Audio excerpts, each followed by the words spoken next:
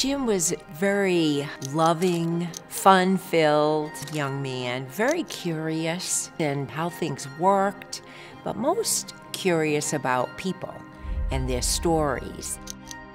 You know, Jim was that friend that really interested in history, social studies, and journalism, even when he was in high school.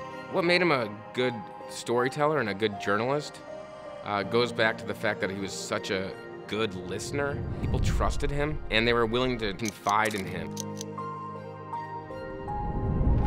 There does seem to be a strong sense that they won't give up the fight, and that there are a force of young fighting men. Although unorganized, there's plenty of will to hold out here.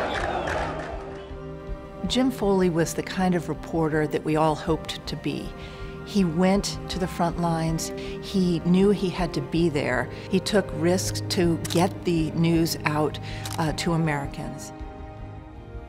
Jim was an extremely empathetic person. He wanted to take the time to understand people and in what situations they were living through.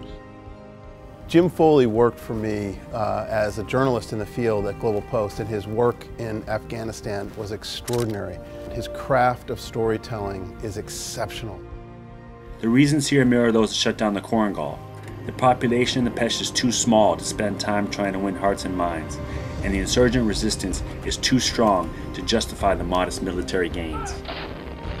When there was no place, at least in the Middle East or maybe even the world at that time, that had more human suffering happening, and he wanted the world to know about it. He wanted the world to have to face what was happening there. You know, the thing is there's physical courage. For some reason I have physical courage, but really think about it, that's nothing compared to moral courage. I was amazed when I watched that speech that he gave at Marquette University when he returned from his captivity in Libya. And here Jim was talking about his aspiring to be a man of moral courage. It was quickly apparent that this was about challenging the system to write about things that are gonna maybe have reprisals on my career. If I don't have that moral courage, we don't have journalism. When Jim talks about moral courage, I believe what he's talking about is no matter what the ramifications or consequences are of your decision, it's really important to tell the truth, to find the truth, and to present the truth. His sense of moral courage, what I always admired, is that he wanted to do what was right, but he wanted to do what was right for others first. The moral courage that he exemplified, which comes in many ways, but one thing I think most importantly is that it comes from within.